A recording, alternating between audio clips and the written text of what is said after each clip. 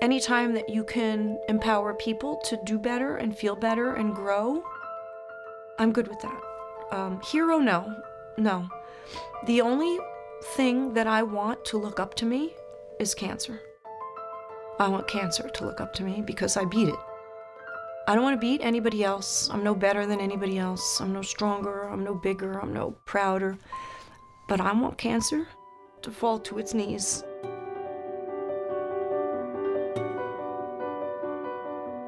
My name is Kathy Graff, and I'm a patient at the John Theurer Cancer Center. When I turned 46, I found a small pea right on my bathing suit line. Went to a doctor, they kind of blew me off, told me it was nothing. Went to another doctor, they thought it was nothing, had it biopsied, and that's the day, March 9th of 2004, that everything changed. I was diagnosed with non-Hodgkin's lymphoma that was incurable, and was told at the time that maybe I'd be lucky to get 2 years. I said to her, I need your help.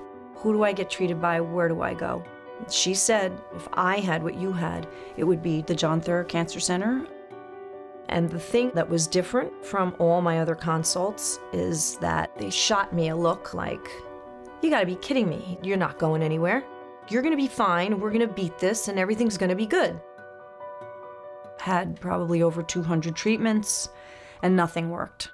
They just kept finding another road and I was just a passenger. And finally, it was in September of 2011 when I was still teaching and coaching and competing. I did 4 IRONMAN during all that time.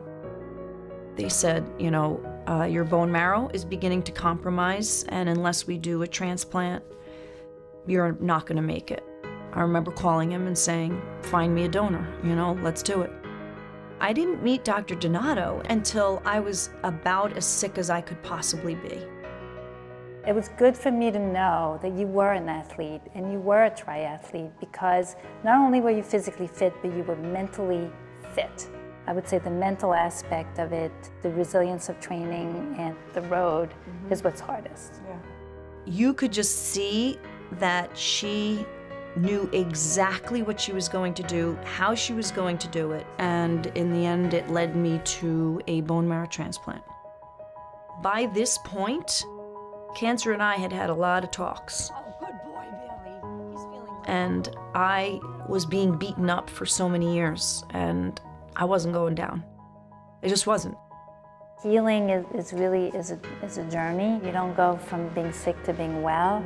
The process of being well is a very long process. The greatest gift is for Kathy to be happy and healthy and productive in everything she's now doing in her life. I humbly say that I'm very, very proud of myself because it was a really difficult journey.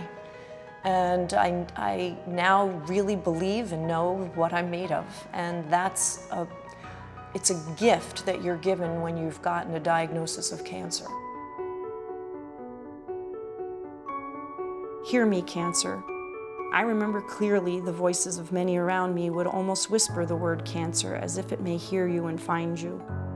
Cancer, you have defined my suffering.